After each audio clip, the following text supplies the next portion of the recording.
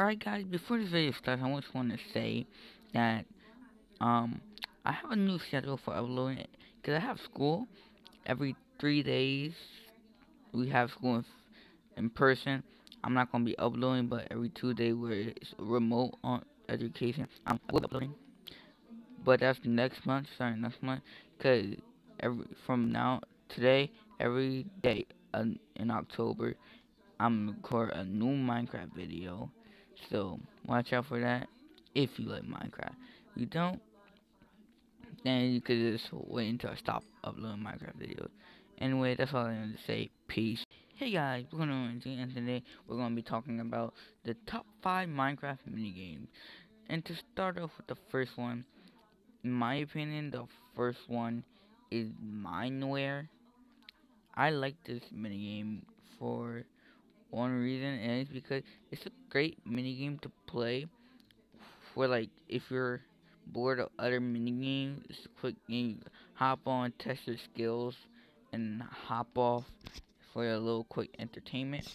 But yeah, that's main reason I like Mineware. Another reason I like it is because it really shows off your skills in playing video games and how well you are at parkour, dodging, dodging and weaving, and really how fast you can click a button. Really, that's one mini game you have, and how, like, perspective, your how well you see things. Anyway, that's what I want to say, and yeah, let's move on to the next game. Alright guys, so the next game is going to be Just Build or Build Battle, or one any of the, or Master Builders, depending on your game, depending on the version you're playing, on the server you're playing. But this is a way you could see your building skills. The game is really fun to see other players' builds versus your build, and you could test out how well you are at building compared to other players. That's one reason I really love it, and another reason is because to see how other people handle different topics is amazing, and I really love it in this game, mini game. And I wish they did put more blocks in it though, because right now there isn't much you can do.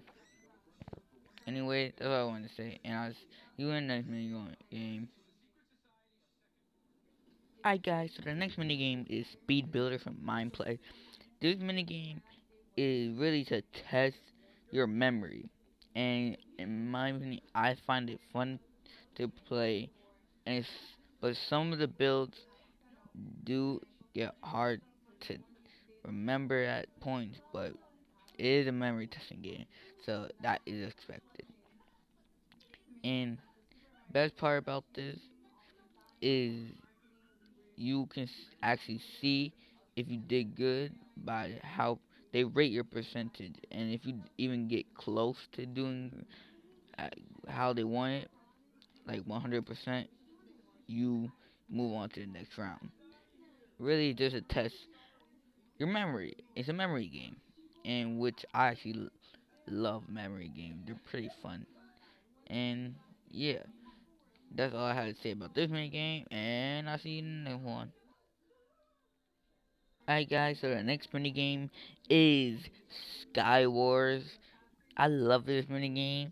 It's a PvP mini game, and I love PvP mini games. Personally, Sky Wars is my favorite out of all of them, cause you are obviously in the sky, and there's so many different weapons you could use to knock players down or get them out of the match. And yeah, it's really fun to go to other people's base and basically jump scare them, and basically cause a fight right then and there, so they panic. And winning gives you this great accomplishment feeling, and you really love winning in a game like this. It really is a fun game, and to anyone watching this video, if there is any at all, I suggest go playing this game because it is fun and you will get addicted to it if you like PvP games. if you don't like PvP games, you probably shouldn't play a game like this. Alright, I'll see you in the next minigame. Alright guys, so the next minigame is different from the Hive. This minigame, in my opinion, is one of the best. It's parkour based, and I love parkour in Minecraft, Roblox, 3D games with parkour like this is amazing. You also got 2D game parkour, but but really you just call those um platformers. But I really love Minecraft's approach to parkour, which you could do anything with the creativity and countless updates that it gives. So it brings new opportunities for parkour. And in Defrun, you have this leap ability, and it's really good to use. It gets you further, and basically you're trying to, one, not die, and two, outrun every other player in the game. You're seeing to who will get there first to who could get there last, and it's really fun to try and beat everyone. Because if you mess up once in first place, you get pushed all the way back to like the last place, to the last player, and that's something. It gives you that adrenaline rush to see if you can win. Anyway, that's it. That's all I gotta say about this minigame, and that concludes the video. And I'll see you in the next one. Peace.